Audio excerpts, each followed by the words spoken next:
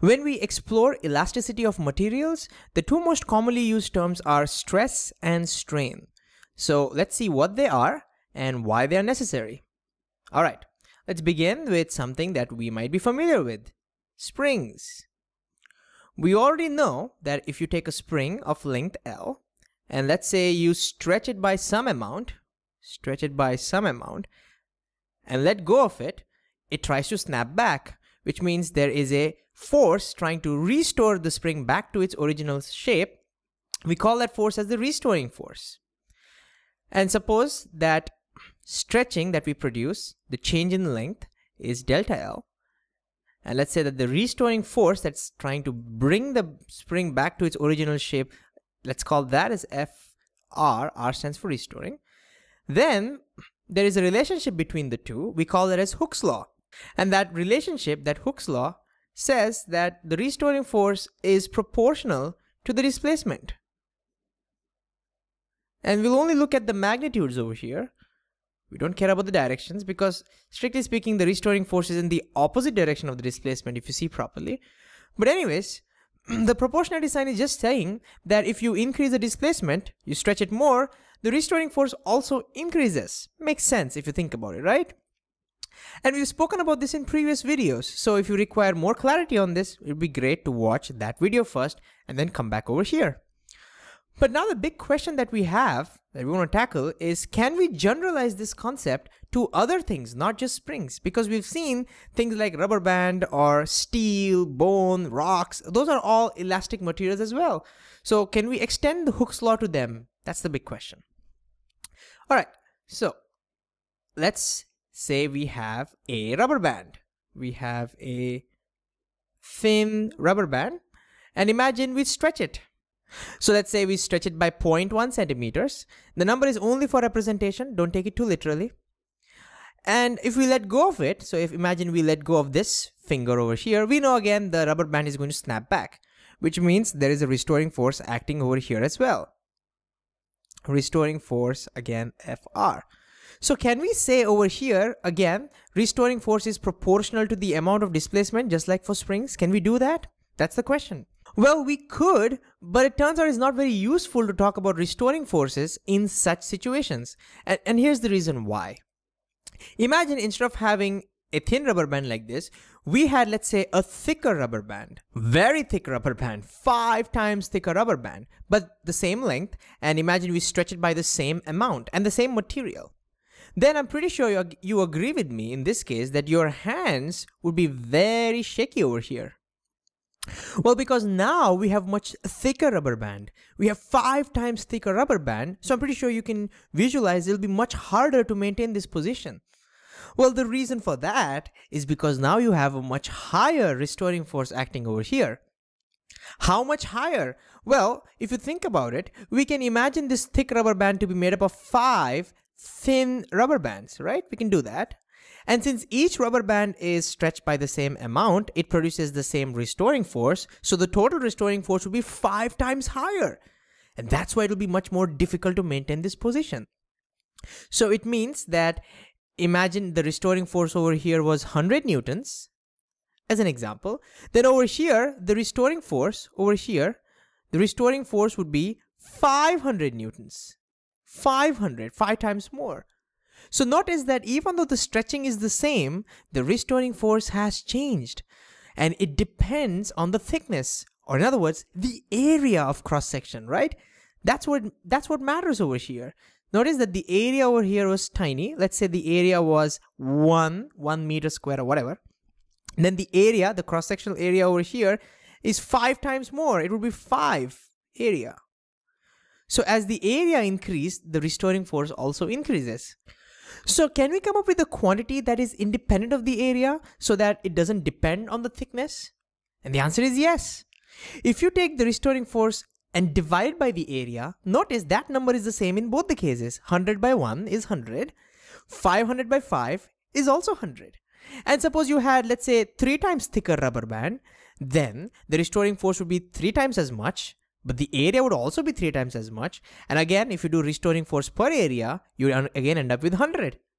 So a useful quantity over here would be not restoring force, but the restoring force per unit area. That's what's useful over here. Restoring force per unit area. And we give this quantity a name, and we call that as stress. So this quantity over here is called as stress. And it has a unit of, let's see, force per area. So it will be newtons per area is in meters squared. So newtons per meter squared. And what does stress tell us? Well, just like how the restoring force in springs tell us how hard the spring is trying to snap back to its original shape, stress in general tells us how hard any material is trying to snap back to its original shape. So notice that in these two cases, although the restoring forces are different, the stress is the same. And therefore, both these rubber bands will pretty much snap back in almost the same time.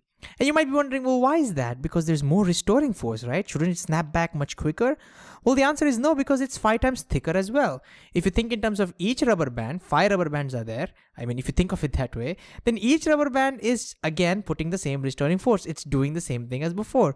So restoring force could be misleading in thinking when it comes to thinking about snapping back. But so a more useful thing, or the more accurate one, would be to think about stress.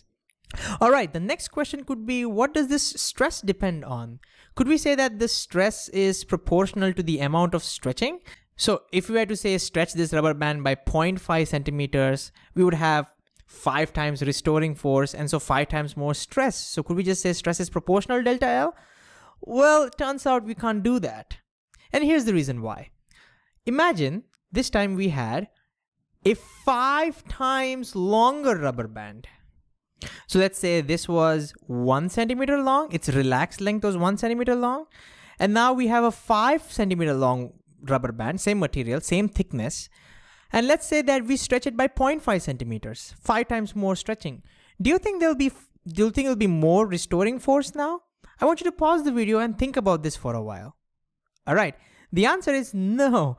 The restoring force will be exactly the same.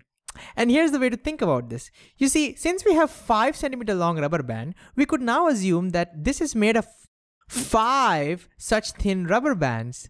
And since we have stretched it by 0.5 centimeter, each of those rubber bands have gotten stretched by 0.1 centimeter, the same as before. So do you see that each band is still getting the same restoring force of 100 newtons? In other words, the stress, because the area is the same, the stress now is the same as before. So just by looking at this number, we can't conclude what happens to stress. The stress is the same because if you take every 1 centimeter wire over here, so notice if you take every 1 centimeter wire or the band of every 1 centimeter, that's got stretched by the same amount. So to increase the stress, we need to increase the amount of stretching that's happening per centimeter, not the total stretching. That's not what matters. So if we could increase that number, then the stress would increase. So the stress depends on how much stretching is happening per centimeter, or in other words, how much you are stretching per unit length. That's what matters over here. All right. So the quantity that matters to us would be not delta L, but delta L divided by L. So amount of stretching per centimeter or per unit length. That's what matters over here. So notice in these two cases, this number is the same. 0.5 by 5 is 0.1. 0.1 by 1 is also 0.1. And that's why the stress and the restoring force is the same in both of these.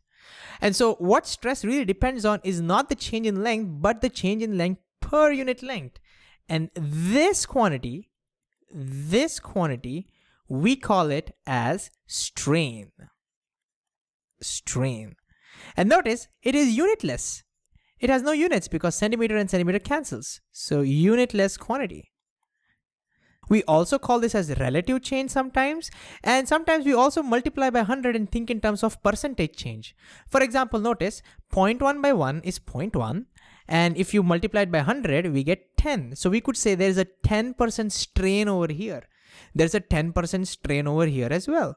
So you can also think of it as stress depends on how much percentage changes happened in the length, not the absolute value of the change in the length. All right.